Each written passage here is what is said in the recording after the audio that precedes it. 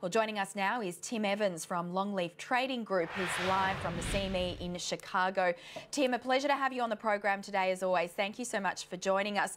Now, finishing last week decidedly bearish, that was for the oil price. Today, though, we've seen those prices receiving a bit of a lift. OPEC comments signalling further production cuts in crude production. Is that really what's supporting the price there, and how likely do you think that is? Yeah, hi, nice to be with you today, Leanne. I think the price action in crude oil, largely was a life raft thrown from the Saudi Arabian oil minister today, announcing the November crude allocations would be reduced by 560,000 barrels a day. The thing to remember, though, even though they're reducing the allocation, the total number of exports are actually still going higher.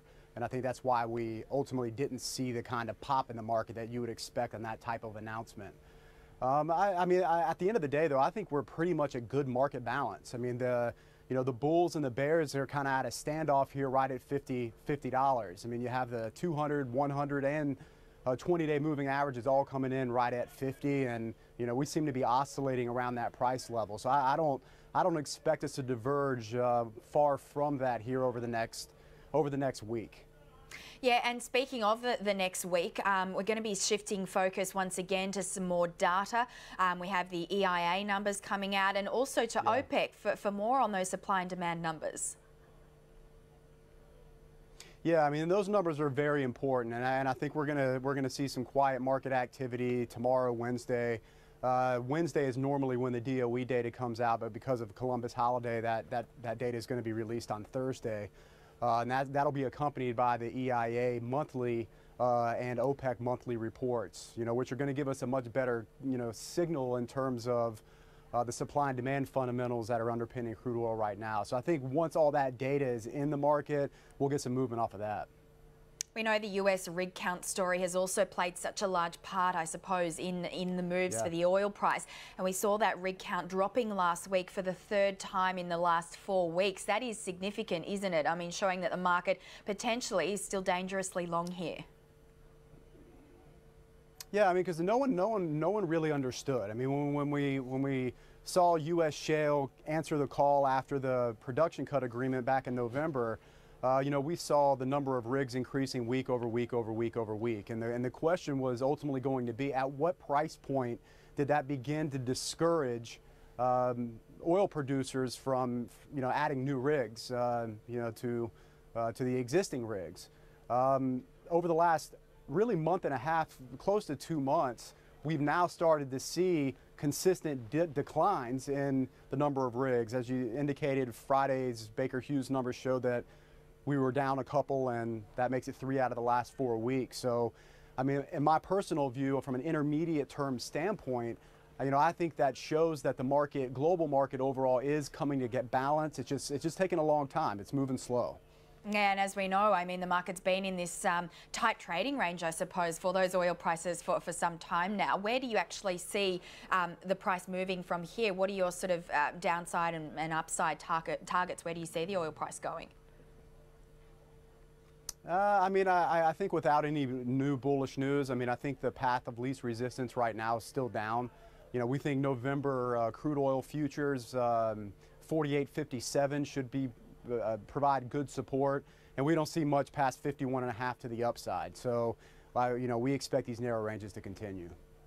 Of course, the US dollar, Tim, plays such an important part, not just for the oil price, but commodities more broadly. We know that the US dollar has been rebounding from that recent weakness. Today, I mean, it's been trading fairly tightly as everyone's trying to assess the political situation in the US, but that strong Aussie dollar clearly pressuring commodities. Where do you see, I should say the US dollar, where do you see the greenback kind of moving from here? What's your target? Well, we've had obviously a nice little run off of 90. We're 93.5 roughly last time I looked today in the December dollar index. I think a push through 94 is really what would hurt commodities overall, and that would include gold and crude oil and really any dollar-denominated asset, which is virtually all of them. However, I don't believe that we're going to see a move much through that 94 handle, because I really think a robust tax reform package in the United States is going to need to get passed in order for the market to have the confidence to continue to bid the dollar up, and that to that degree. My confidence in the current political situation we have in the United States, it doesn't give me a lot of confidence that we're going to see legislation get through Congress, signed by the president, and put into law. So I just don't think we're going to fundamentally see what needs to happen for that dollar to push through 94 and stay there. For the gold price to continue moving higher, how much is that dependent on where the US dollar index moves? Right now, it's getting to be very dependent. The gold's it's had an interesting road this year. Overall positive, but it's the last month or so it's been obviously a very weak market. We came down and tapped that 200-day moving average on Friday, and the market found good support there, good follow-through buying, and that follow-through buying continued Sunday night, Monday's trading session as well.